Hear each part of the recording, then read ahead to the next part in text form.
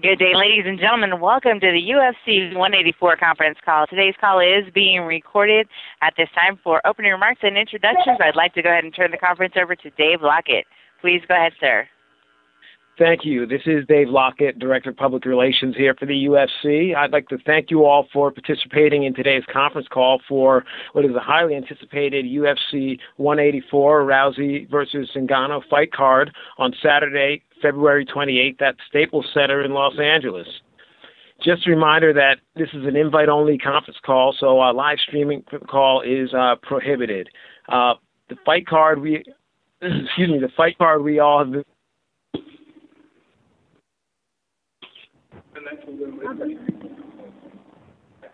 Speaker turn on? Yep. Mark event, and we are also pleased to have participating on the call with us today those four fighters from the main and co-main events, including undefeated UFC Women's Bantamweight champion Ronda Rousey, undefeated Women's Bantamweight #1 contender Cat Zingano, UFC Bantamweight contender Raquel Pennington, and making her UFC debut, Women's Bantamweight Holly Holm. I'm now going to turn things over to the call center to get things started.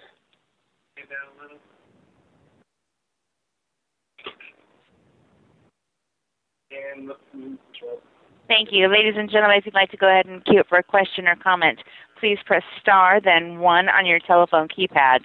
If you're on a... Sorry, go ahead, sir. I'll say one correction I did make. I did think I said that that this call could not be streamed, that it can be streamed. So please feel free to move forward if you had planned to do so.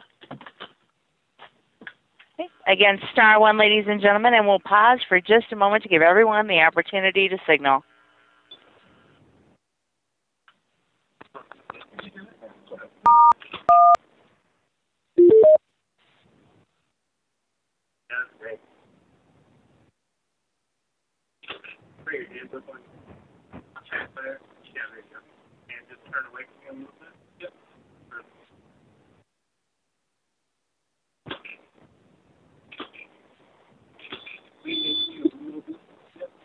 And again, ladies and gentlemen, star 1 for questions. We'll go first to Richard Hunter with KRLD FM Radio. Yes, hi everybody. A question for Raquel Pennington and Holly Holm. Obviously, this fight was originally scheduled to take place late last year, and it was canceled on about 2 weeks' notice. For both of you, do you feel like you're at the same level of preparation that you were at that point last year, or has the layoff given you extra enhanced time to prepare for your opponent in a way that you weren't already prepared? If I could ask first Raquel and then Holly. When it came to my last fight camp, I had a phenomenal camp. I prepared. I took myself to a whole new level as a fighter and as a person. And within the time from going out and performing against Ashley and then going back into another fight camp, I feel like it's only made me progress that much more and prepared me to become that better fighter and be even more prepared for the fight that I'm going into next week. And Helen? For me, I felt great going into that fight, already putting so much time into training for a fight and having to go out. I guess I kind of can understand where other fighters get very frustrated with injuries. It's the first time I've ever had to do that. So it has given me more time to put into training. I did have to take the time off from my injury, but I do feel like I was able to put more of 100% in now that I've been healthy. So I do feel like I'm better now than I would have been in December. And also, finally, a question for Ronda Rousey. Ronda, I know your autobiography is set to be published in May. Has the book already been completed, or will we see the events of weekend after next included, like as a final chapter in the book?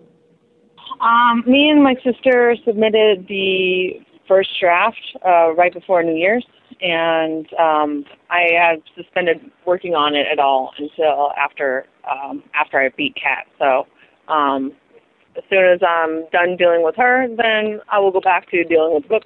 And I'm really happy with how it looks so far. it's going to be an interesting read. Excellent. Thank you. Thank you. And again, *1 for questions. We'll go to Dave Diebert with Post Media News. Hi, guys. Thanks for the time. Ronda and Kat, I just wanted your opinions on the company's announcement today to overhaul the drug testing procedures. Ronda, you've been fairly outspoken about the subject. What did you think about the announcement? Well, I'm extremely encouraged of what I heard the announcement is. Up until this point, the drug testing that I underwent when I was 16 or even 14 was much more stringent than the drug testing that I got as a world champion in MMA. But now that they have started the random out-of-competition drug testing for everybody on the roster, as well as everybody that competes on every card, it is really starting to become comparable to the U.S. anti-doping agency's policies. And I really think that the USADA is an extremely great model to follow, and I'm also very happy to see that there's going to be third-party drug testing as well. You know, the more testing there is, the better it is, because that means the safer that the fighters will be. All right. Kat? Yeah, I think stylistically to have the matchups be as natural and organic as possible is, very legitimate. So I don't know, I think it's fair and it's cool with me. All right. Thanks, you guys, very much. I don't want you filming me doing it.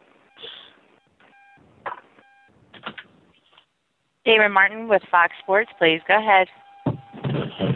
First question is for Ronda. Obviously, Ronda, you got to get through Kat Zingano first at UFC 184, but I wanted to get your reaction to, Dana White kind of joking that, if you beat Kat, you've kind of cleaned out the division. Obviously, Holly's on the line, Raquel, there's other fighters, but do you feel like Kat is kind of the last great challenge for you, or are there still other challenges for you at 135?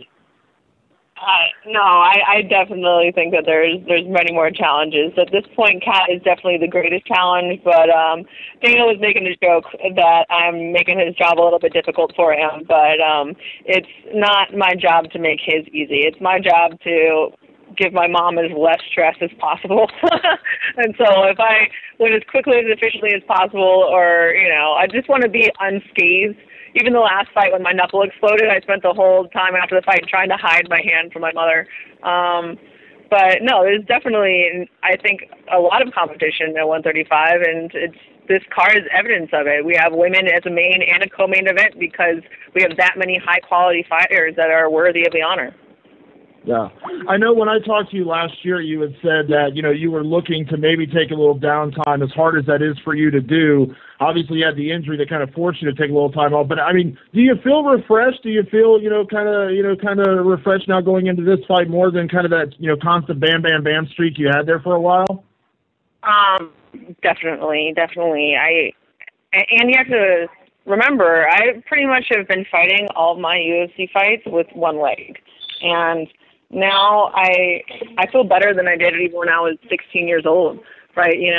When I got my first knee surgery, and I really feel rejuvenated, like I just molted or something, and I have a brand new body, and I allowed myself to rest and recuperate. And even my mom, who is like the biggest into working hard all the time, more than anyone you would ever know in your life, was telling me that you need to rest, your body is telling you something. And I'm very glad that I did, because when I cleaned up everything in my knee, we found out that I had an arthritic spur literally rubbing on my ACL, and it would have ruptured at any time. And so we took care of everything just in time. I'm perfectly healthy and better than ever before, and I can just feel my body itching to fight again. And I know you mentioned with the book deal, when you have something coming up, a fight coming up, you put everything else to the side, but it's impossible to ignore the things you have coming up this year with the Entourage movie coming out, the Fast and Furious movie coming out. So I'll kind of ask kind of a broad question. How big is this year for you, both career-wise in the UFC and just career-wise in general?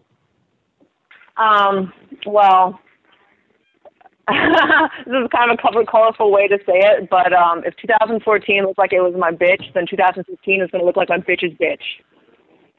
I love it. I love it. Thank you, Ronda. No problem. My coach just walked past laughing his ass off.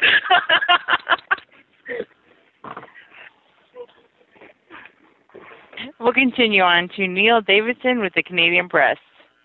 Yes, thank you. My question is to Ronda and Kat. You mentioned that this card has both a women's main event and co-main event. What do you think the next step is for the women's sport? More weight classes? Where do you see the next progression? Oh, you go first, Kat.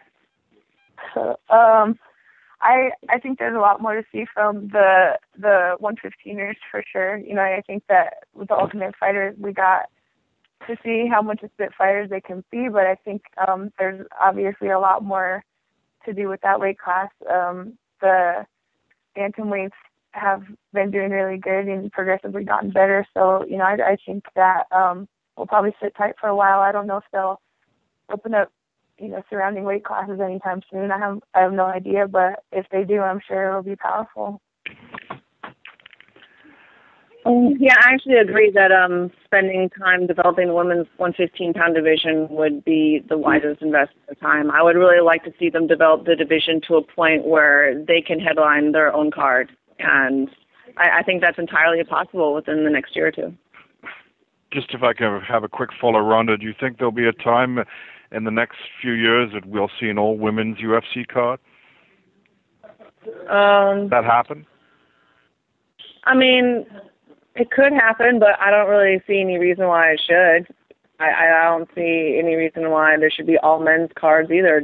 Otherwise, unless they just don't have enough fighters, I think that every card should try to appeal to as many audiences as possible, and it doesn't really make sense to limit them. Fair enough. Thanks very much. We'll take our next question from Matt Jewell with Boston.com. Hi, my question is for Ronda. You've been an outspoken critic of the Olympics in the past, and I know you used to train in Wakefield, Massachusetts. I was wondering, what do you think about the Olympic Games possibly coming to nearby Boston in 2024? Do you think the city should welcome the Games with open arms, and do you see it as even being worth it for the city or the athletes involved? Oh yeah, I think that it'd be awesome to have an Olympics here. You know, my criticism of the Olympics really comes from the treatment of the athletes. I think that all Olympians should be able to have college scholarships available to them, and they should have some sort of job placement for them after they're done. You know, I love the Olympics. I love the idealism behind it, but I think that they need to spend more time thinking about the welfare of the athletes instead of making the corporate sponsors happy. Awesome. And for my last question, I was wondering, the UFC was recently forced to end its sponsorship of the European Judo Championships. I was wondering, what are your thoughts on that partnership having to end? Why was it forced to end? I was wondering what your thoughts on it having to end, because the European Judo Union said that they threatened to cancel the championships because of its partnership with UFC. I think it's really unfortunate that that judo has been so resistant to change and taking advantage of such a huge opportunity to grow their sport, like a partnership with the UFC. And I think that USA Wrestling is making a lot more wise decisions than judo is. And unfortunately, I believe that judo is going to become a less and less popular sport as time goes on, because of the decisions that they're making have a lot more to do with they're thinking less about what's best for the fighters, I think, and they're just becoming extremely resistant to change. And anyone that resists change gets left in the past. Awesome. Thank you. Thank you. Our next question comes from Rick Wright with Albuquerque Journal. Hi, question for Holly. Holly, I think it seems obvious to me that women's MMA in its youth, in terms of acceptance and popularity, has already surpassed anything you experienced in 13 years as a boxer. How exciting and how satisfying is that to you as a combat sports athlete? You know, I'm super blessed and super proud of everything that I got to experience in boxing, but it is sad that there isn't enough following behind it. If you're a female boxer, you're in it purely because you just love it. and I feel like there should be more following behind it. I feel like now that I am in MMA, my want to come to MMA was just same as in boxing. I wanted to do it because I was passionate about it. And, you know, I did boxing because of passion, and now I'm doing MMA because of passion. But it is amazing to see how much more attention and how much more following and support there is with women's MMA. And, you know, I'm so happy to be part of it while it is, you know, at a high, and I think it's going to stay there. I don't feel like it's going to have its ups and downs. I feel like women's boxing has had its ups and downs. I mean, they've had, you know, big fights on television before with women's boxing, and you just don't really see it anymore. But it's had some times where it's been high. I feel like women's MMA is at a point now you almost can't ignore it, and I think that it's great. I think that it's, you know, what the athletes deserve. They work just as hard and train just as hard as the men, and I think that it's great that the recognition is out there, and these women have skill. It's not just a cat fight out there, and I think that the more that people watch it, you know, the more people are even getting into it because they start to really see what these girls have. Tell me if I'm wrong, but I imagine you probably had as many interview requests from outside of Albuquerque in the last 7 months as you did in the 13 years you boxed. I can't say that's. I have to say that's true. Is there any negative at all to that in terms of distractions, in terms of focusing, or is it all good? Would you say? You know, I'm just trying to take it all in as it comes. I always am in the point where I feel like I just want to ride the wave wherever it goes, and if this is kind of what's happening right now with my career, then great, let's go with it. I definitely have to shut the phone off and just focus on training. But it has been busy, and I'm just trying to make the most of it and enjoy it rather than dread it. Okay. Thanks, Holly. Thank you. And Daniel Flynn with Breitbart Sports, please go ahead. Question for Kat and Ronda. First Kat, then Ronda. We see Ronda in the swimsuit issue, Sports Illustrated. She's on Verizon commercials. She's writing an autobiography. She's even got going to be in the Entourage movie coming out. Kat, do you think your opponent may be overlooking you with all of these extracurricular activities? And for Ronda, you said that you wanted to make 2015 your bitch's bitch. Is there a chance that maybe that the thing that you're making your bitch will make will basically enslave you and hurt you in pursuit of the primary goal, which is MMA? Wait, what was your question?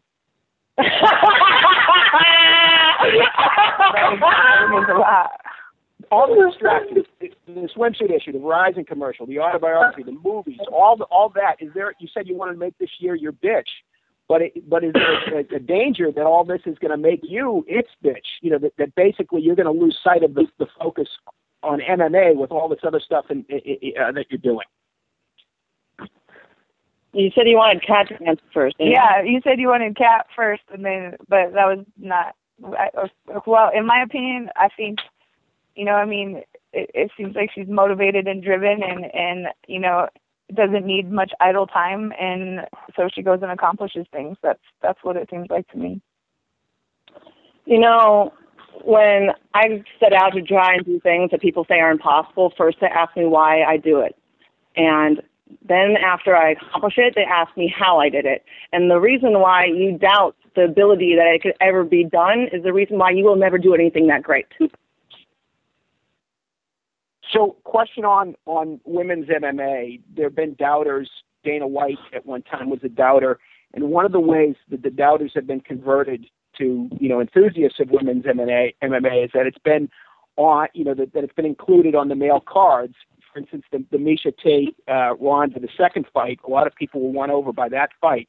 Is there a danger that you have headlining, two headlining bouts, women's bouts, that's just going to throw off a lot of fans who might otherwise buy a card? Do you think this is a blessing for women's MMA or a curse that you have women at the top of the card? In other words, is it something that you guys might actually be harmed by because the pay-per-view buys may not be what they would be if you had, men headlining the card?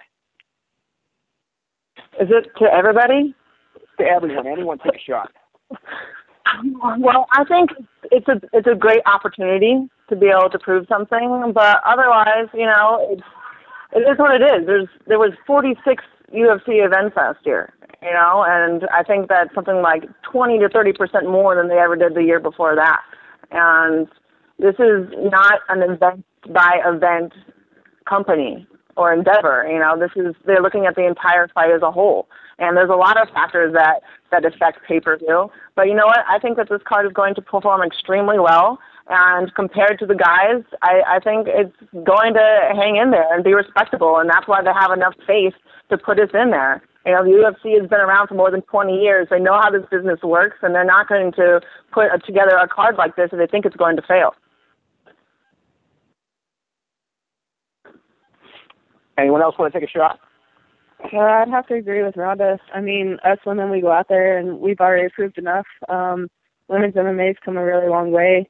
And in my opinion, I mean, just from the people I talk to or the responses that I get and the responses that I see from multiple people just everywhere, I mean, people look forward to us fighting. They get excited when you can have a fight card full of male fights, but yet when that women's fight comes on, I mean, that's what people want. They're super excited by it. So I have to agree. I mean, I think that UFC was smart with the choice that they're making, and all of us girls are going to go out there and do what we do and prove why we're out there. It'll be exciting. And people even asking this question, it really proves that the inequality still exists. I mean, that if they put up a men's 125-pound main and co-main event, people wouldn't be asking the question like, oh, if this doesn't sell very well, we might just get rid of the whole men's division. Why are we still even asking this question? Do you remember the last time you asked that question to a guy? Well, I wouldn't, because, MMA is sort of a niche sport, and then within MMA, the women's thing, for a lot of players, for a lot of fans, whether you like it or not, it's a turnoff for certain guys. Now, that may be a bad thing that it's a turnoff, but it's a reality, and I just want to get you guys to respond to that reality. I am responding, and you know what? Lighter divisions are a turnoff to some people. But you don't ask them about that, like, oh, well, people don't just want to see heavyweights, da-da-da-da-da. Well, Your kind of opinion is the thing that we're starting to change. You are what we need to change about this culture. I actually asked a question about the lighter weights to Benson Henderson last month, so I have actually asked that question. Last question. On the press conference earlier today, and I'm not asking you to name names, but have any of you been in the octagon at a point and you thought that your opponent, you're facing off with someone that they're juiced up, that they're roided up? You know what? I really don't care. I assumed that a lot during the Olympics. I assumed that every single one of these girls is probably on all kinds of juice, and they've had every single opportunity in the world that I never, ever had. They had better development. They had better coaching. They had better scouting. They have better everything. And I assume that they have every single advantage in the world that I don't, and I use that as a reason to beat them in spite of it, because I need to be better on my very worst days than they could possibly ever be with every single advantage that possibly exists that I don't have. I do the same thing, I mean, I don't sit here. I train against nothing but guys all the time, and then we'll sit there and bring in females, and, yeah, I'll challenge myself because a woman works a different way. But, I mean, I've never been intimidated by any girl that steps into that cage, to whether they're on some type of steroid or drug or whatever it may be. I mean, if that's what you want to portray yourself to be afterwards, I mean, the truth always comes out, and it puts that damper on your career and what you look like. I mean, we're all professional athletes, and you should handle your career as a professional and do things. But, I mean, I take it for what it's worth, and I do pretty much what Ronda does. I'll build my opponent up to the fullest, to where when I'm in the gym and I'm training, I mean, I want to get in there, and when I know I beat you at my worst, which you brought out my best because you had to go over and beyond to try to beat me. I think that a lot of times if anybody out there, if I feel like they have been on, any kind of performance-enhancing drug, for me, I feel like they might not mentally be as strong because they feel like they have to go there in order to be better. And so for me, I think I'm just going to do it naturally, because then I'm going to have mental confidence that I know this is really me and this is me at my best. So sometimes if I guess I haven't really thought about it, but if they are, I just feel like they might be mentally weak because they feel like they need help. So for me, that's kind of where my mental edge comes from on that.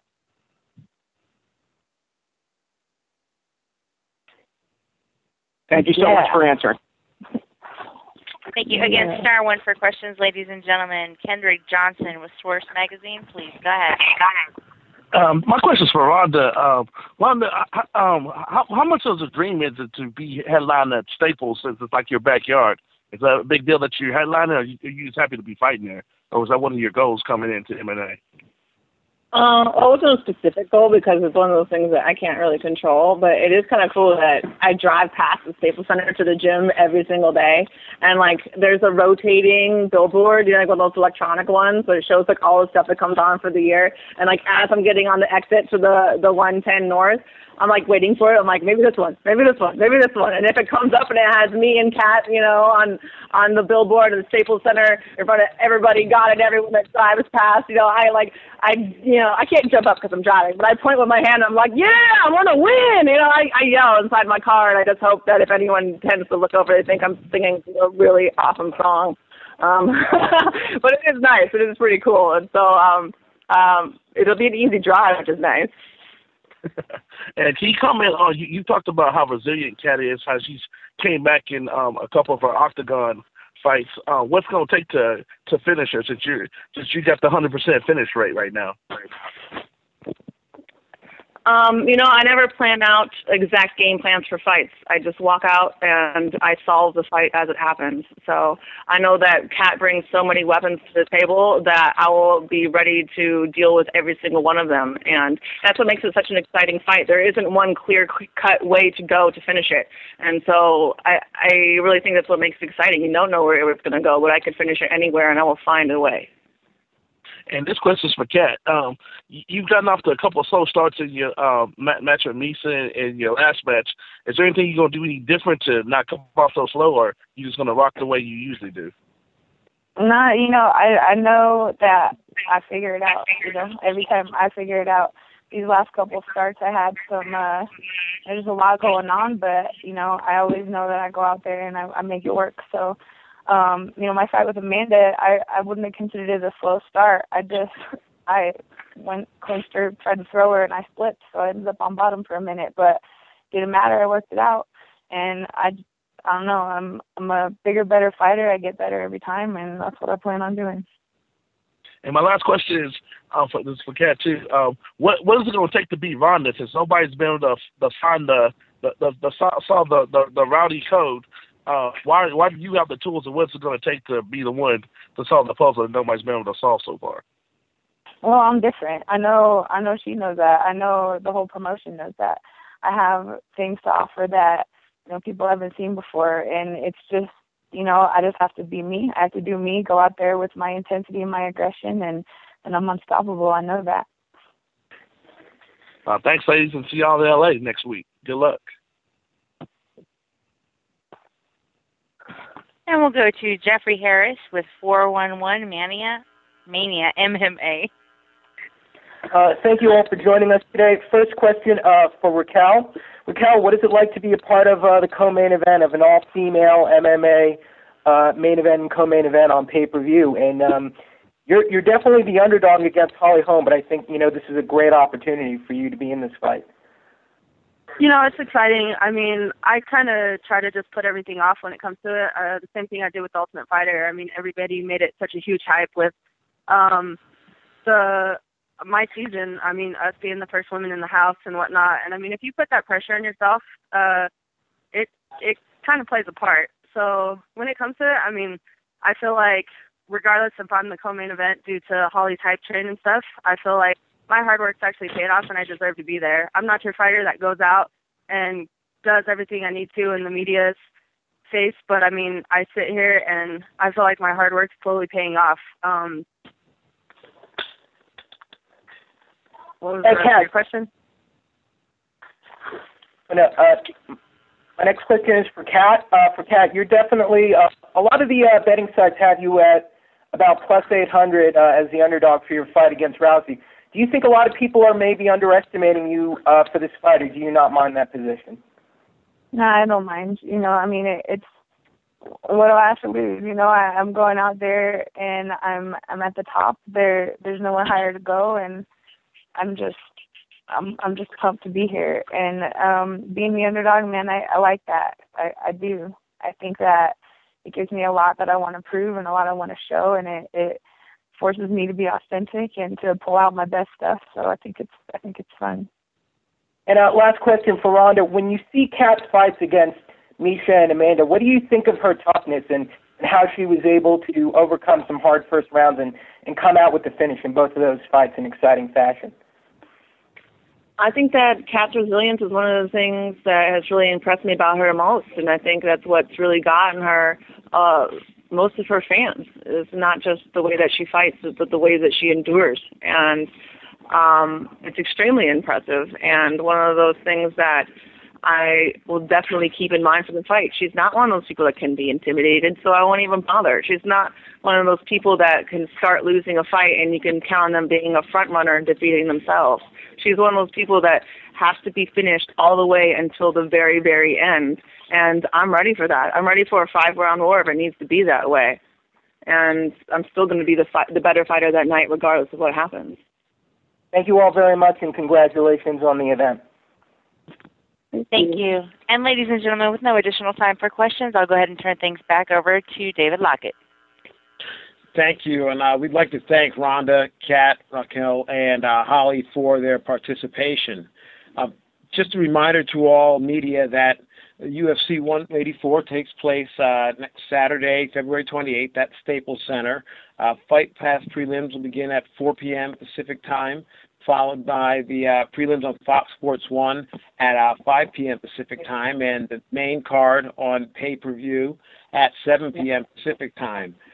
We will release the full fight week schedule over the next couple of days, so please keep your eyes out for that schedule.